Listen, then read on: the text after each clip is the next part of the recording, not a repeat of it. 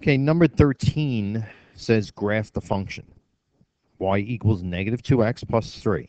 Now, we haven't done much of this, but I'm asking you to put what you understand and what you know about slope together with what we're going to go over this week in class about the y-intercept.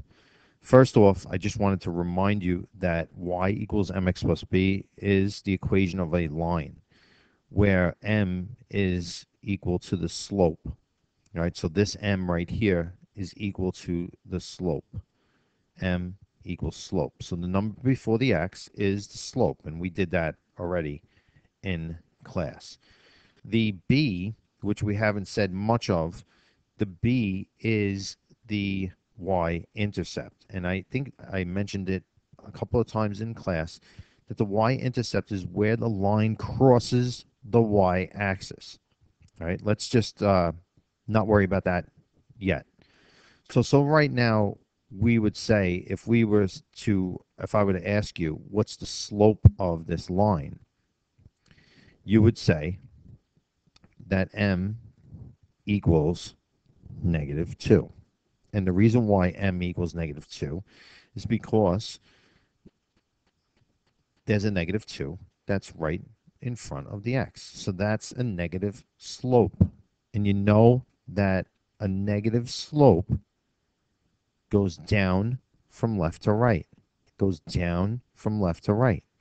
So just take a look at C. C is going up from left to right. So that's a positive slope. So C can't be your answer for this question. That can't be the graph of this line.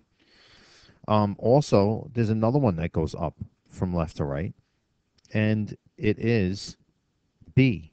B is also a positive slope going up from left to right. So you can't pick B. So there's only A and D left because they are both negative lines. They both have negative slopes. So let me just put this down that's 13 is negative slope, and also I'm sorry that A is negative, and D, choice D, has a line that has a negative slope as well. So that's what you're working with. It's either A or D. So now you have to go to the y-intercept. The y-intercept is 3. So if the y-intercept is positive 3, which one of these negative slopes right here crosses the y? Right here, it crosses the y. Obviously, D is your answer because it crosses the y at 3 and has a negative slope. So just to use that point right there and this point right here, I just wanted to show you about the slope of this line. Goes down and over 2 and over 1. Down 2 and over 1. So the rise is negative 2, and the run is 1. Negative 2 over 1 is your slope, your rise over run, negative 2 over 1. Then if you take this point, and you keep on going down negative 2 over 1, this point and this point, it's again down negative 2 over 1. All right, so you're going to, every single time you figure out the slope of this line, the rise is negative 2, the run is 1. The rise is negative 2, the run is 1.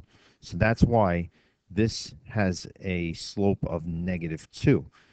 This one does too, but the problem is that this crosses at negative 3. It does not cross at positive 3. So whereas the slope is negative 2 for A and D, the main difference is that the y-intercept is positive 3 for D and it's negative 3 for A. So D is your answer for number 13.